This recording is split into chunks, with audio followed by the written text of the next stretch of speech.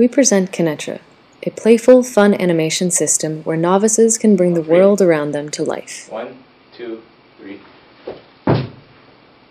1, 2, 3.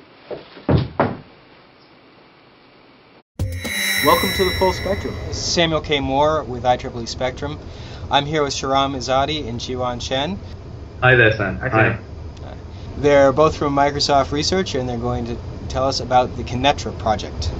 KinEtre is a new system that lets you animate objects with your own movements.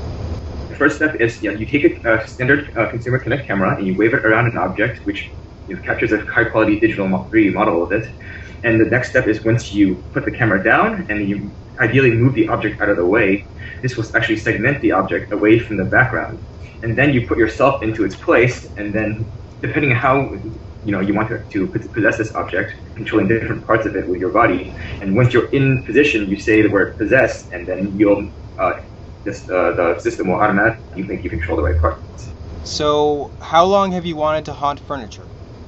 That's a great question. So last year at SIGGRAPH, we showed a project called KinectFusion, and the basic idea with this project was to take an ordinary Kinect camera, and rather than placing it on your near your TV screen and using it in a gaming scenario, what we wanted to do was take a handheld Kinect camera, something that you can hold in your hand, and move it around in your environment and rapidly scan in 3D objects. So acquire 3D models of any object that we desired.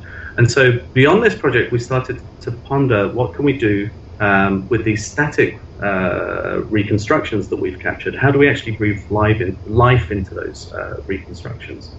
Yeah, the question kind of naturally arose because, well, we realized that KinectFusion could be used to scan people, but then you get very, statues of people. So we have an intern named David, so we thought we should make a statue of David and then take over his body. What we have is we adapted a technique called embedded deformation, which can automatically generate a deformation graph, which is a proxy for the skeleton that's generated fully automatically, and then so we can animate this thing without having to do any work. I mean, what we're trying to do with this project is remove the sort of process in terms of adding animations to 3D models. How does the chair or step stool interact with objects? What we can do is, given this mesh, we approximate it with a set of spheres. It's fully automatic, and this approximation is fairly good, and it's very useful for physics because spheres are very easy to collide against and can compute contact forces. We can essentially have arbitrary things that we scan and interact in a fairly realistic fashion with other objects in the world. Mm-hmm. Yeah, so as Kevin says, we take the 3D mesh, we approximate it as a series of these spheres that live in a physics simulation, and these are rigid objects that can interact with other objects that we might be using, for example, in the dodgeball scenario. And then when we compute deformations using this deformation graph approach, we propagate those deformations to the sphere proxies and rearrange them based on the motion of the human.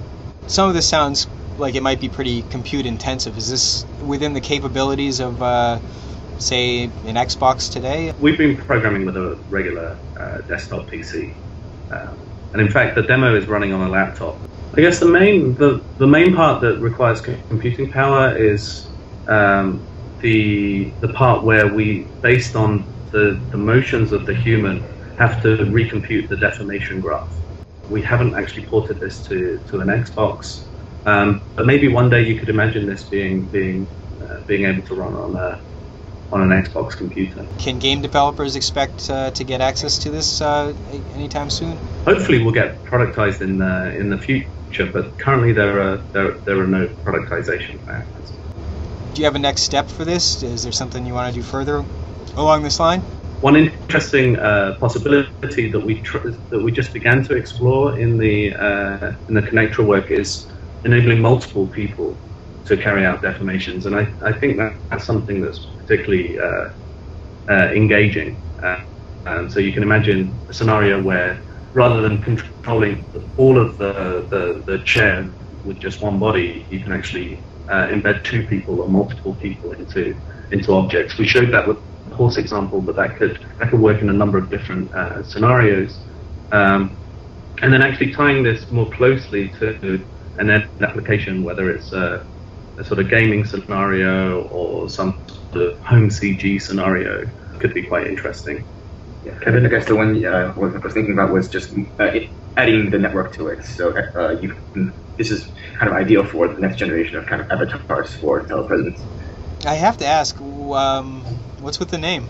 My wife is taking French lessons, and she mentioned the word être, which is to be in French, and we kind of slotted it together with Kinect and the play on Kinect, and we came up with KinEtre.